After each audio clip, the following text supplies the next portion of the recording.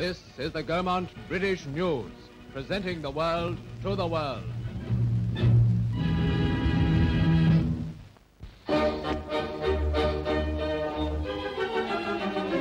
Record crowds came to Cleve Hill, Cheltenham for the opening of the Bath and West Show, with champions of the cattle world taking a proud place in a magnificent display.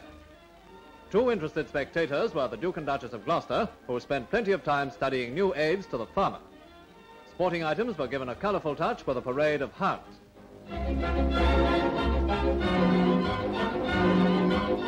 Sheepdog trials, too, had all their old fascination.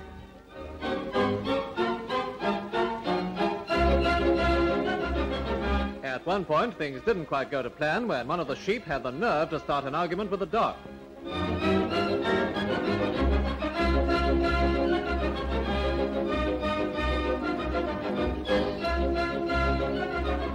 And with that small trouble settled, everything ends as it should.